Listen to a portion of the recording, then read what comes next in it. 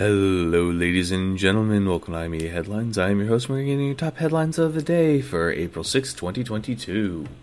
Firstly, Oklahoma passes a near-total abortion ban with the threat of prison for providers. The Republican-controlled State House of Representatives brought up the bill to vote this week after it was passed last year by the Midwestern State Senate.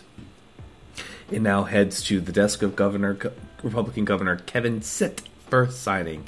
Stitt has signaled his support for the anti-abortion legislation. If he says yes, signs the measure, it would take effect this summer unless blocked by courts. Quote from Tamia Cox, director of the American Civil Liberties Union of Oklahoma: "These harmful bills are an alarming reminder of the days of access to safe and legal abortion may be numbered, and we continue to fight to guarantee all people have access to essential health care they need, including abortion." Meanwhile, overseas, a Ukrainian zoo may have to euthanize its big cats, bears, and other large predators after Russian shelling nearly destroyed their enclosures.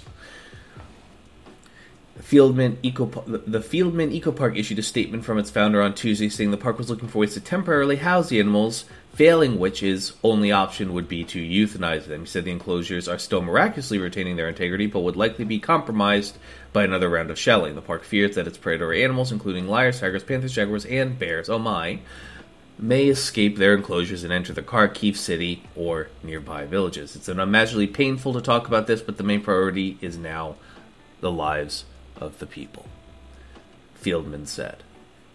And in interesting news from the science section, the T-Rex arms may have evolved to be short for protection during feeding frenzies. There's a new theory as to why T-Rexes have such short arms.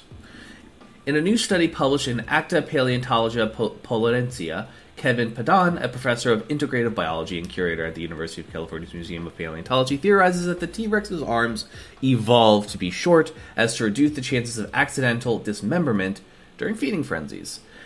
While it is often assumed that tyrannosaurs hunted solo, more evidence indicates that many of them may have actually hunted in packs. That being said, when it came to feeding time, the animal's humongous jaws and razor-sharp teeth could do some pretty serious damage to anything caught in its path.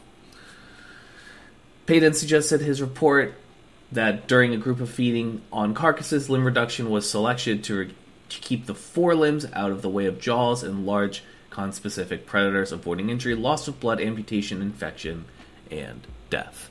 Ladies and gentlemen, this has been your HIMedia Headlines, your top stories for in 5 minutes or less. Thank you so much for your support. Consider joining our Patreon at patreon.com/HIMedia, and I will see you guys tomorrow.